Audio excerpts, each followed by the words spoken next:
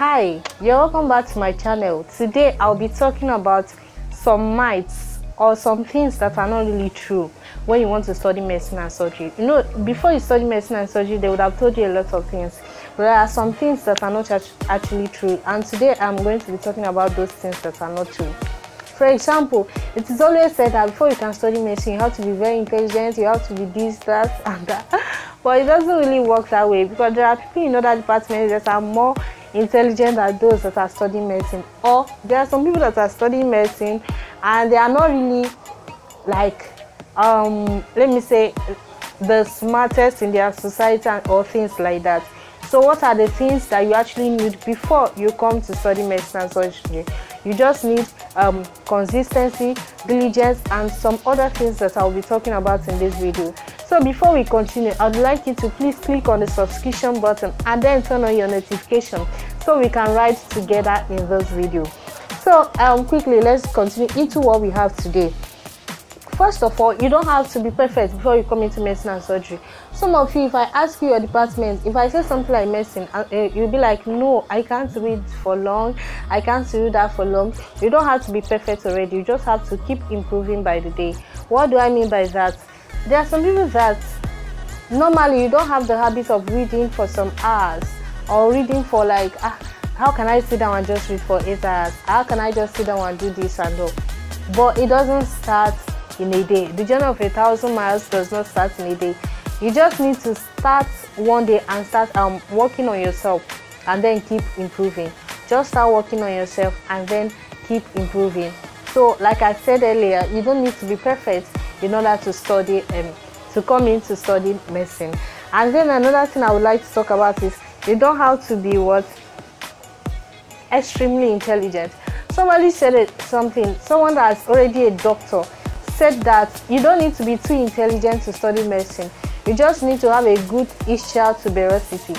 What is ischial tuberosity? It is a bone that you sit on. As I'm sitting down now, I am sitting on my ischial tuberosity. If you're sitting down, you're also sitting on your ischial tuberosity. So he said you don't need to be too intelligent to study medicine. You just need to have a good ischial tuberosity. And I so much agree with him, because it's not as if you just need to be perfect or extremely good or something like that. You don't need to be FUA, that's a book, so much of book to study medicine. You just need to be able to calm yourself, sit down, and then study. Actually, you need to study, but like I said earlier, you have to work on yourself to start learning how to study. Like, just keep working on yourself and improving daily. When a test is coming, just keep improving daily. When this one is coming, just keep improving on yourself, and before you know it, you are getting there. That's just it. Again, I just wanted to tell you that you actually need to be diligent, you actually need to be resilient, and you need to be consistent. Consistency is very important, because it's not a sprint. It's not something that you do gra and it's finished. No, it's a marathon. It's something that you need to take step by step, because in medicine, even our consultants don't know everything.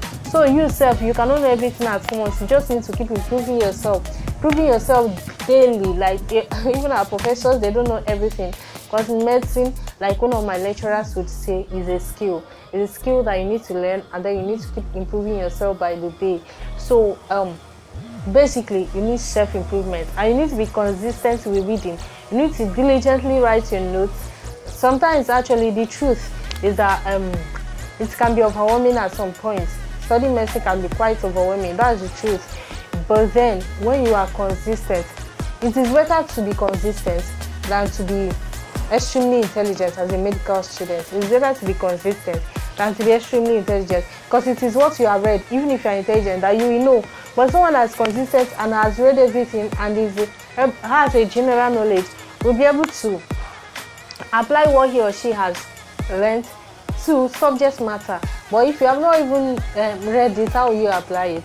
So it's very, very good for you to be consistent, to be resilient, and then to be diligent when you are coming into study medicine. So what else do I need to say? I just want to wish you a very, very good luck, especially some of you that just wrote JAMB and are coming into study medicine and surgery. So I wish you sincerely good luck, and then I pray that you are going to get this course. All right, thank you.